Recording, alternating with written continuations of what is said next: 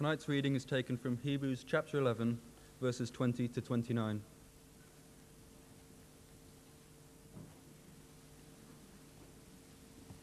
It's Hebrews 11, 20 to 29.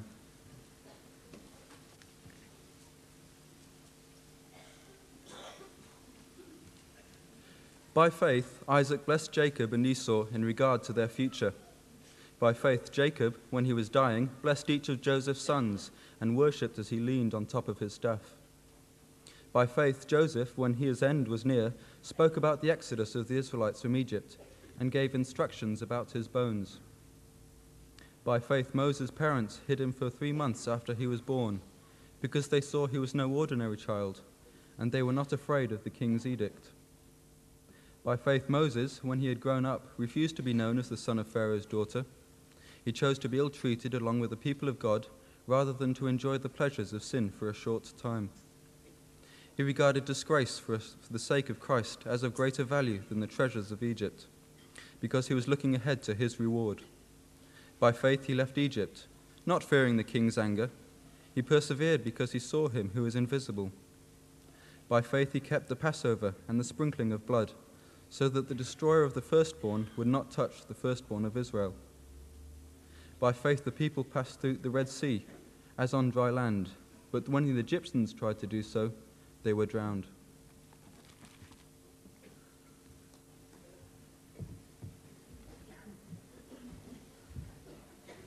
Thank you, Ian. If you keep your Bibles open there, that will be a help to us tonight. And I'm going to encourage you to use your Bibles in turning to a number of references in the Old Testament. So if you are feeling weary at all, then you should breathe a silent prayer for help, because we haven't even reached the peak time of the day yet, I believe. And I wasn't sure whether it said that the peak time goes on until 10 o'clock tomorrow morning, or it begins again at 10 o'clock tomorrow morning. But I do know that I will not be there either tonight, certainly not at 10 tomorrow morning. I'm delighted to be back here. It is a great privilege to come, a wonderful thing, and it's an immense opportunity, and it's a privilege to be here. I'm appreciative of the welcome and the greetings expressed, and I am delighted also with the title that has been chosen. I find it very, very difficult to choose titles for things. It takes me ages, and when I discovered that the 2 weeks were to be gathered together under the heading of Dangerous Faith, I felt it extremely important and helpful, and I would like to borrow from that title tonight and use that as the title for the study in which we now share. What I would like to do with us this evening, as we come to the end of the day, is to look together at the verses that have just been read and to identify from them 6 practical implications of what it means to live out dangerous faith. 6 practical implications of living out dangerous faith. Before I do that, I think it's important for us to acknowledge that the question of faith is a matter of great confusion for many, many people who are unchurched, who are on the fringes of things that we may sing about and profess to know a lot about. Men and women, by and large, in secular society are confused about the nature of faith. And for a number of them, faith is simply a kind of irrational belief in things which are highly improbable. Like the wee boy who went home from Sunday school and told his mom that they had been studying the story of Moses leaving Egypt. How did that happen, asked his mom. Well, he said there were aliens that came down. They had these spaceships, and they sucked the people of Israel up into the spaceships. The spaceships were invisible, and they were able to go through the air, and then finally they landed across the other side of the Red Sea. Come, his mother said, that's surely not what you were told. No, said the wee boy, but if I told you it the way I was told, you would never, ever believe it. And while we may come in here well-versed tonight and convinced of certain things, our neighbors and our friends, our work colleagues to whom we return in these coming days do not necessarily share the kind of convictions that are ours. For them, faith, if it is anything, is an irrational belief in something that is highly improbable. Others regard faith, especially a Christian expression of faith, as simply an intellectual cop-out. For others, faith is nothing more than a psychological crutch. It is vitally imperative, therefore, that as those who profess faith in Jesus Christ, that we are able to articulate what we believe. Not only are we able to declare it verbally, but that we are living it out graphically and obviously in our daily routine. And so, tonight, let us lay it down as foundational, lest there be any who are wondering, or lest we ourselves are a little confused. When the New Testament, when the Bible in totality actually speaks concerning faith, faith is described, if you like, in two parts. Faith is, first of all, a decisive act. The grace of God is at work in our world and in our lives, bringing us to a point where we cease to rely upon ourselves as it comes to meriting salvation, and with a firm conviction as to the truth of God's promises of mercy in Jesus Christ, we depend sincerely upon them.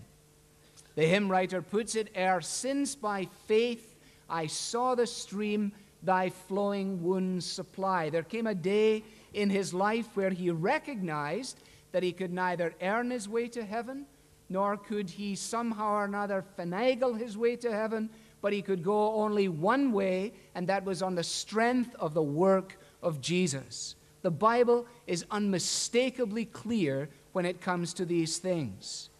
We do not believe the same as other religions. The Jews believe that God was monotheistic. We believe that God became incarnate in Jesus. We can't both be right. The Hindus believe that there have been many expressions of God. We believe that he has been incarnate only once. We cannot both be right. And so it goes on. Therefore, there is an exclusivity about faith that we cannot back away from. And indeed, in the kind of world in which we live, it is important for us to be able to express it. So if we're here tonight, perhaps wondering about these things, let us understand that when we speak about faith, at the heart of the matter is an encounter with the Lord Jesus Christ, which shows to us the end of ourselves, our need of him as a Savior, and which elicits from us a response which relies on nothing that we have, nothing that we've done, nothing that we claim for ourselves, and trusts wholly and exclusively upon him. The kind of faith succinctly expressed in the 6 words in Philippians, "To me, to live is Christ." And for those of you who've been around a number of years, you may well recall George B. Duncan's great sermon on "To me, to live is Christ." I'm tempted to preach it because it's probably better than the one I have here myself, but I'll give you the outline just as I'm passing. To me, it is something personal.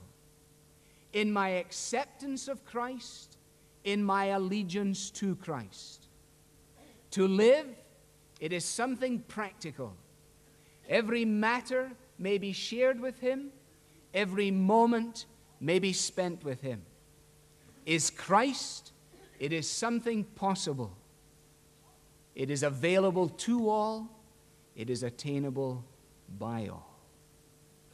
So when we speak faith, we're speaking first of a decisive act and then of a sustained attitude.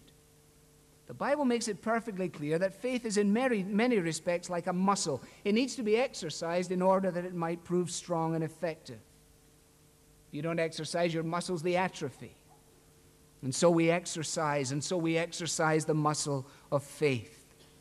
And faith is not something that is simply to be declared, but it is something that is to be displayed. And here in Hebrews chapter 11, which is a well-known chapter on the subject of faith, we find that it falls between two stirring exhortations. At the end of chapter 10, the writer has encouraged the readers not to throw away their confidence, but instead to really persevere. At the beginning of chapter 12, he says, "Therefore, since we're surrounded by such a great cloud of witnesses, let us run the race. Let us keep on persevering." And in the intervening section, which is Hebrews 11, he provides this great gallery, this great picture gallery of those who have lived their lives in such a way so as to encourage us to follow hard after them. And from these many verses, there are some 40 of them, I've chosen to look just at a few, and admittedly, they're not the most tackled verses. So hopefully they will yield that which is beneficial to us now at the end of the day. So here are these 6 things. Number 1, dangerous faith will always display concern for the spiritual well-being of our children. Now here we are at verse 20. By faith Isaac blessed Jacob and Esau in regard to their future. What about it? Is there much in that? Yes, there is a wealth contained in that. Because Isaac, like his father Abraham, trusted in God. And now we're told that as he draws to the end of his life, his concern is that his children will receive the blessing of God upon their lives. In writing here, the writer doesn't deal with the deception by which Jacob was misled by his mom, by which he was unkind to his dad, in which he was jealous of his brother. But when you read Genesis 27, and that's where you'll find it, and you compare it with what Paul says in Romans chapter 9, we discover that in all of these intriguing events involving these characters and their father, they're in Scripture to remind us of God's infinite wisdom, his overruling sovereignty, and his amazing mercy. And so here we have a man, now grown, now ancient of days, as it were, and his all-consuming concern at the end of it all is for the spiritual well-being of his children. And if you turn, and you can do some homework on this, if you turn to Genesis chapter 28 and to the blessing that he pronounces upon Jacob, you will notice that this blessing has to have come as a result of faith. This is what we read. Genesis 28, verse 3. May God Almighty bless you, he says, and make you fruitful, and increase your numbers until you become a community of peoples. May he give you and your descendants the blessing given to Abraham, so that you may take possession of the land where you now live as an alien, the land God gave to Abraham.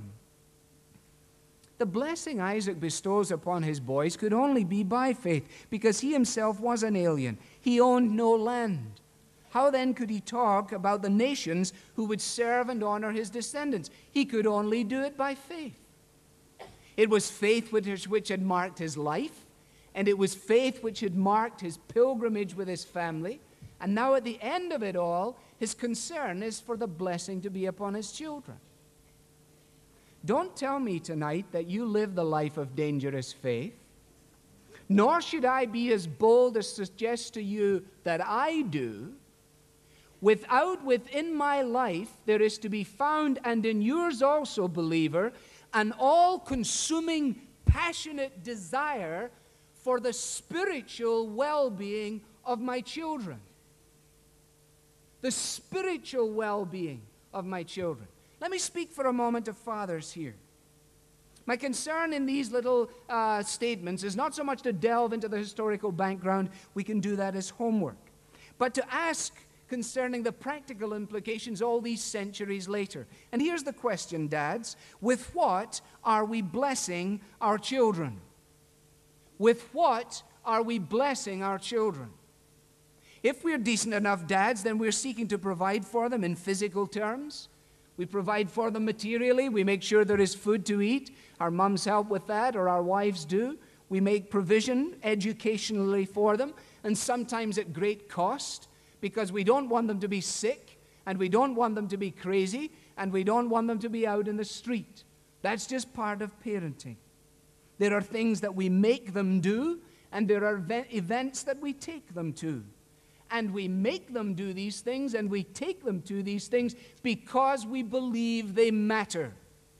And so we take them to cello lessons, and we take them to athletic events, and we take them to the Natural History Museum, and we take them on little holidays, and we take them down and show them castles and all sorts of things in order that they might have a well-orbed experience of life. It's all part of being a dad. But what of our children's spiritual heritage? Dangerous faith in a father brings with it a consuming, passionate concern for the spiritual well-being of his children. Now, what will that involve? We'll turn to Deuteronomy chapter 6 for just a moment, and let's look at what we're told ought to be the case. The Shema, which is found there on the doors of many of our Jewish neighbors and friends.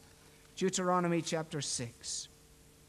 Hear, O Israel, the Lord our God, the Lord is one. Love the Lord your God with all your heart and with all your soul and with all your strength. There's priority number one. To love God in this all-consuming fashion. Not first to love our activities for God or our service for God, but to love God. I think our children are bright enough to be able to discriminate between whether we love doing things or whether we really love the one for whom we do. Whether we simply love sitting in services or whether we love Jesus. And whether this love has a kind of 1 day in 7 factor or whether it really embraces all of our lives. Genuine blessing from a father to his children must come from a father's heart to the hearts of his children. Love the Lord your God with all your heart and all your soul and all your strength. And these commandments that I give you today are to be not in your heads, but upon your hearts. Now, they're obviously in our heads because they come to us through our minds, but they're to be in the very center of our being. Why? So that you can impress them on your children. Does that sound a little like indoctrination? Yes. Impress them on your children. Talk about them when you sit at home, when you walk along the road, and when you lie down, and when you get up. Indeed, he says, tie them round your forehead and tie them round your wrists, and don't go anywhere without them, and make sure that your children know what your greatest longing for them is. Do your kids know what your greatest longing for them is, dads? Is it possible that they might have assumed that what you want for them is that they will fulfill your unfulfilled ambitions?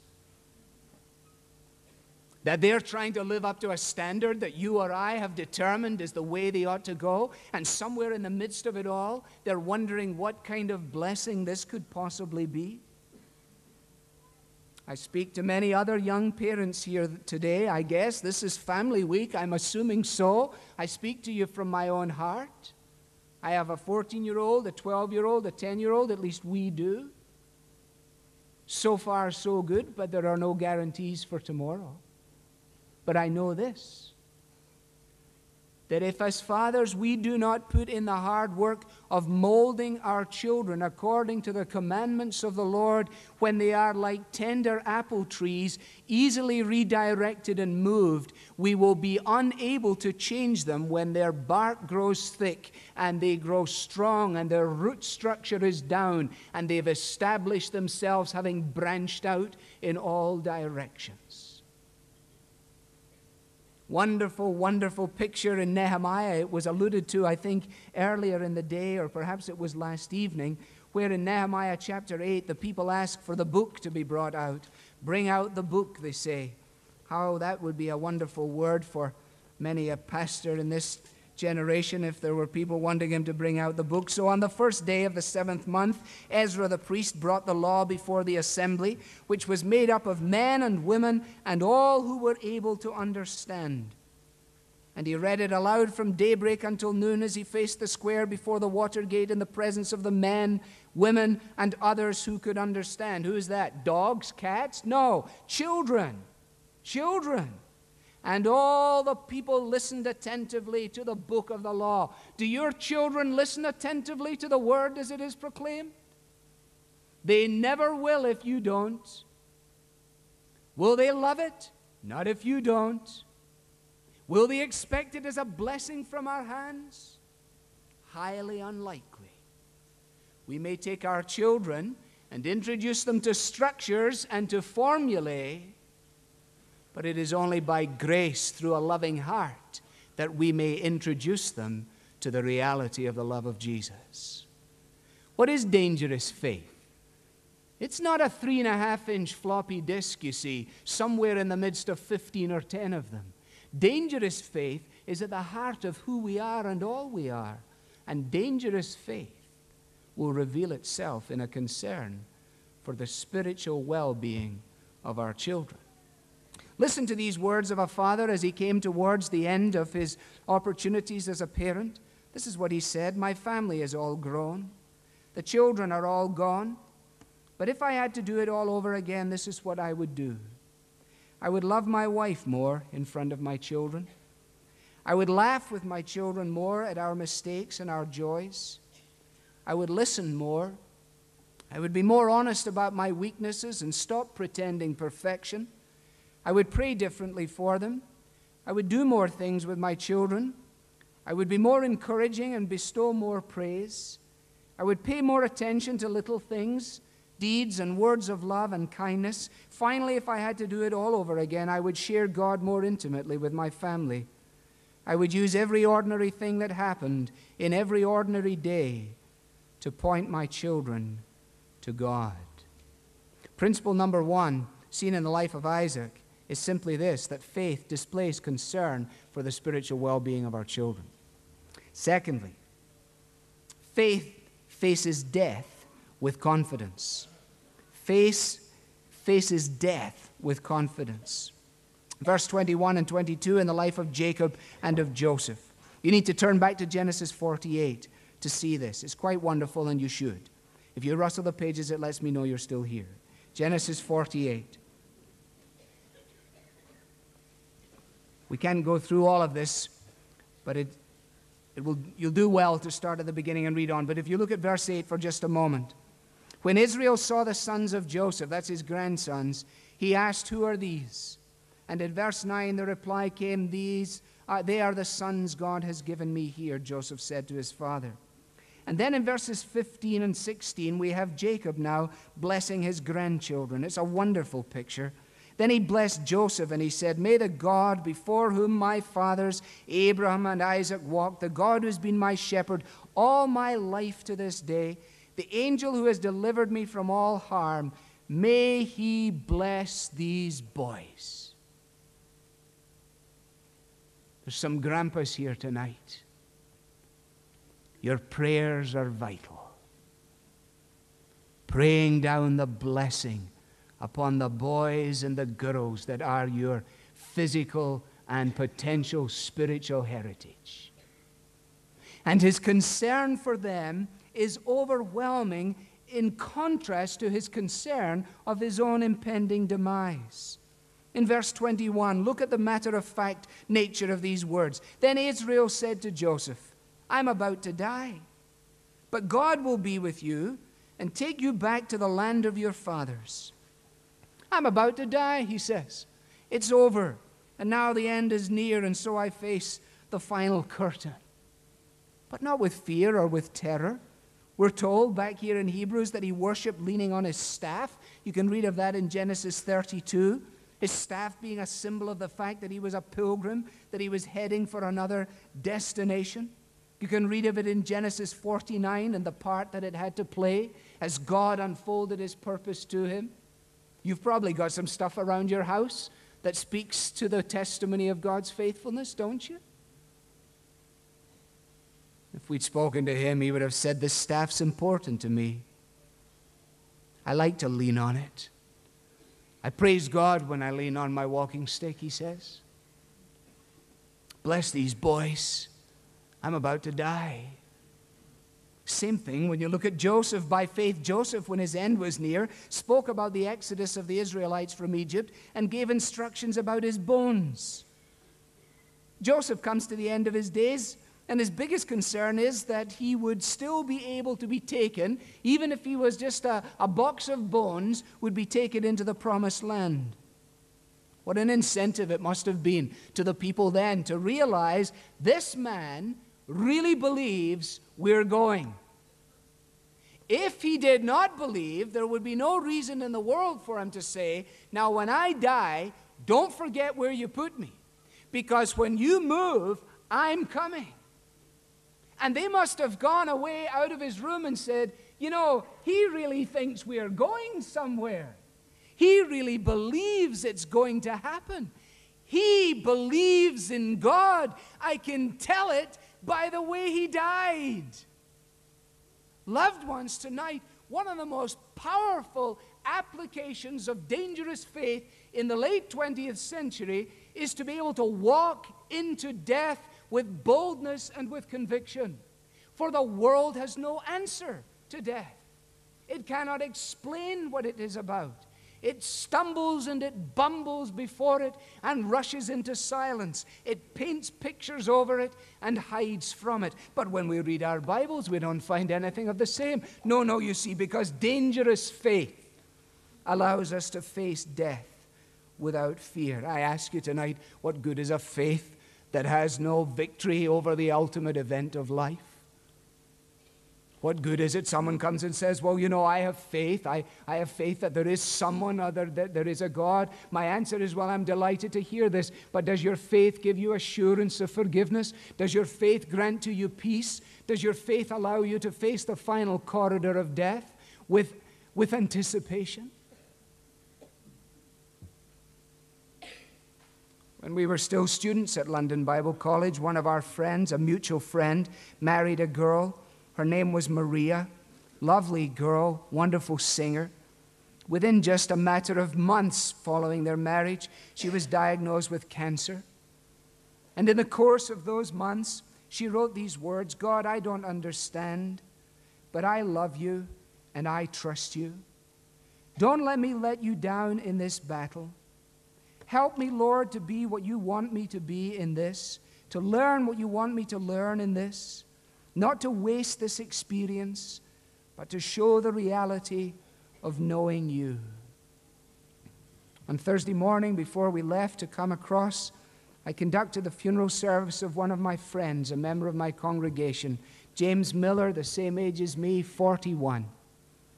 17 months ago, on just a normal kind of day, he was diagnosed with a deep-seated cancer. And for the last 17 months, we've walked together into the valley of the shadow of death. And being with him just in the final hours before he passed away in the company of someone else, they asked him, James, what do you think you will see when your eyes close in death? And he thought for a while and he said, I don't know, but I do know this, that I will see Jesus. And that's enough for me. He planned his funeral service. He chose his hymns. And it was a great triumph of praise. In the Amish community there down in southern Ohio, his nieces and his nephews, along with the Amish community, shoveled in the earth with their own hands over his coffin, singing praise to Almighty God. You see, dangerous faith touches where we live our lives. And at the graveside, I reminded the people, you know, the really dangerous faith is faith which believes that we know better than the Word of God. The kind of faith which is faith in faith. The kind of faith which has no objective basis, no secure foundation. The kind of silly talk. The kind of hope-sos and maybes. That kind of faith leads nowhere. That's the faith of Sartre. That's the faith of Hemingway. He expressed it well. Life, he said, is a dirty trick, a short journey from nothingness to nothingness. Small wonder that he took a shotgun and blew his brains out. Dangerous faith in Christian terms not only cares for the spiritual well-being of my children, but faces death with confidence. There are 6, but we have no time for another 4. I am well able to turn sermons into series, and it is not a good plan just at this point on a Sunday evening, looking out on some of your faces. I see some of you have already moved on to pastures new, and At least metaphorically, I think of the wee boy sitting next to his dad, MacDonald, who fell asleep, and the minister went forward and he said, "Andrew, waken your dad." And Andrew shouted back, "You waken him, you put him to sleep." But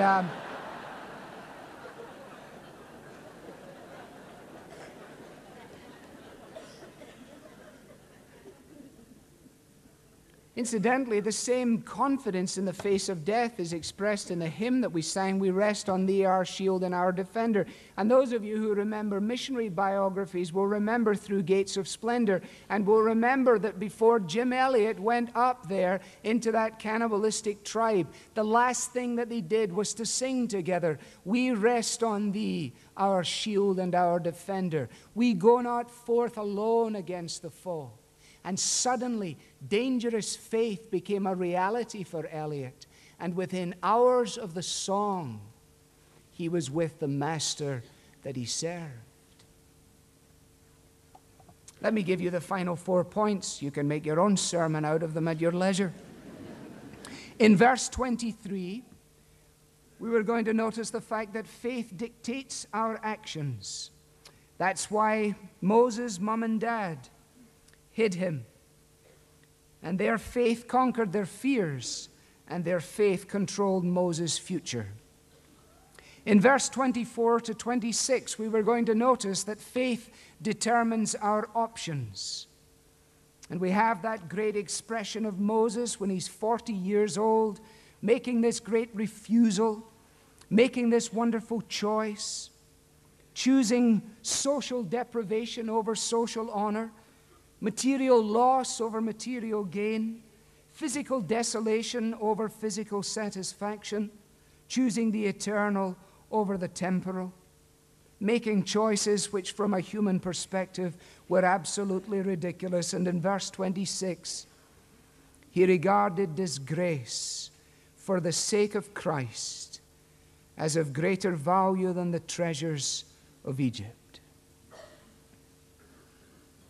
We were going to notice in verse 27 that it is faith that dispels our fear of man, giving Moses the confidence to go before the Pharaoh. And in the final verses 28 and 29, faith leads to obedient activity, even although the activity is regarded as strange. Well, hey, what is strange and different about your life and mine that makes our neighbors and our friends believe that we are not just into some esoteric little religious club, but that we have actually been transformed by a power beyond ourselves? You see, the great challenge of these verses, to me at least, is this. If we're going to live out a faith that is in any sense dangerous, it has to take us beyond the level of our comfortable zones. That may change our geography. That may change our lifestyle. That may transform our relationships. That may mean that our life becomes rather disgraceful. But we don't like disgrace. I don't. Perhaps the words of C.T. Studd are a helpful conclusion. He faced these things. He faced dangerous faith. Remember what he said? If Jesus Christ be God and died for me, then no sacrifice that I can ever make for him could ever be too great. The Word of God calls us, at whatever point we are on our spiritual pilgrimage, to the adventure of dangerous faith. Let us heed the call, and let us bow in a moment of silent prayer.